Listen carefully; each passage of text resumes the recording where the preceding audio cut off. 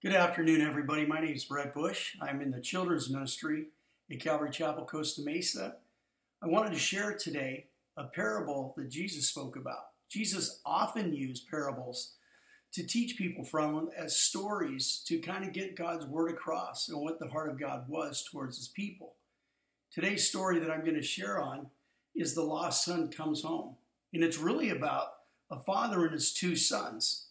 One was a good son. One was a wild son, but nevertheless, it will illustrate God's love for both. So, just wanted to start out again that Jesus told him this parable. There was a man who had two sons. The younger one said to his father, "Father, give me my share of the estate." So the father divided his property between the two of them. Not long after that, the younger son got together all he had, set off to a distant country, then squandered all that his father gave to him with wild living. After he had spent everything, there was a severe famine in that whole country, and he began to be in need. So he went and hired himself out to a citizen of that country, who sent him into fields to feed pigs. He longed to fill his stomach with the pods that the pigs were eating, literal corn husks, but no one gave him anything.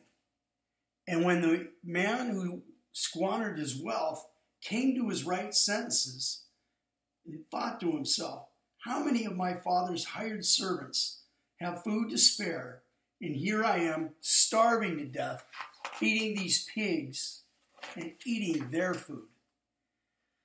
I will set out and go back to my father and say to him, 'Father, I have sinned against heaven and against you. I am no longer worthy to be called your son. Make me like one of your hired servants.' So he got up and he went to his father.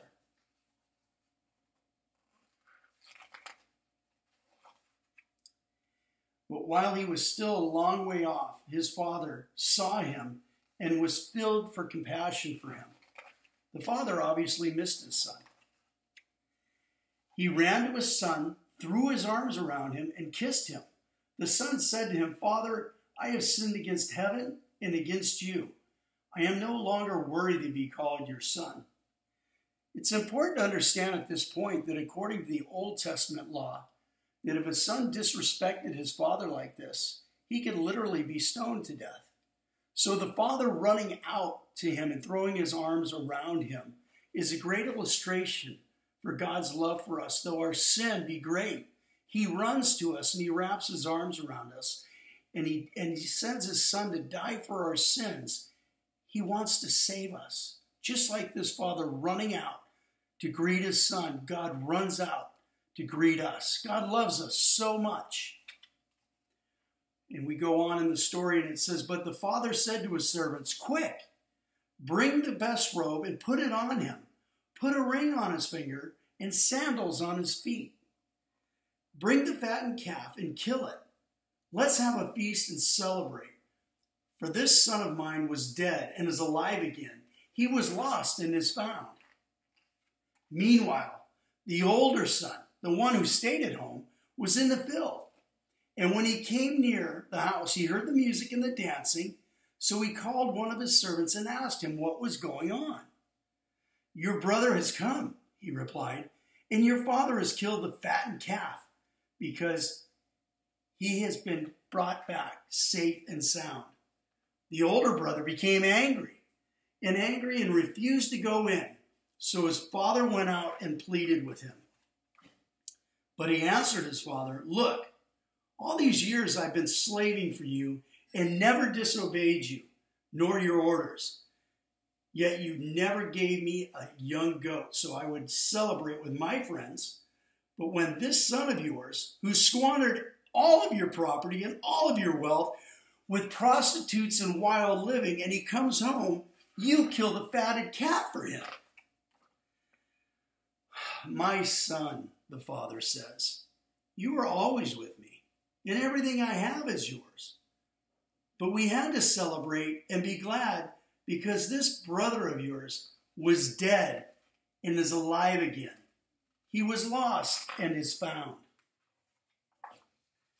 This ends the story. But the important thing to understand the dichotomy or the difference between the son who left and the son who stayed home. We understand that the son who left did the wrong thing, but he came to his senses.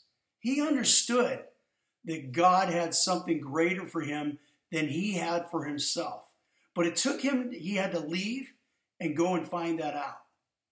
But when he came to his senses, what did he do? He came back and he apologized. He repented. He changed. But the other hand, the other son who stayed home was full of indignation and anger. Why? Why was he angry? Because he thought he was righteous. He thought he was better. But was he really? We have to be careful because our pride, we can think because we're religious, we're better because we stayed. But in reality, God's looking at our heart. God is looking at the repentance. God is not looking at the anger or bitterness of the son who stayed, but he wanted that son to be as the father, forgiving. So the story today is really about two things. You can rebel, you must repent, but also don't become righteous in your own thoughts and have a righteous heart, but have a forgiving and merciful and gracious heart as that of our Father. Thank you for staying and spending time with me today, and it's been a joy to share this parable.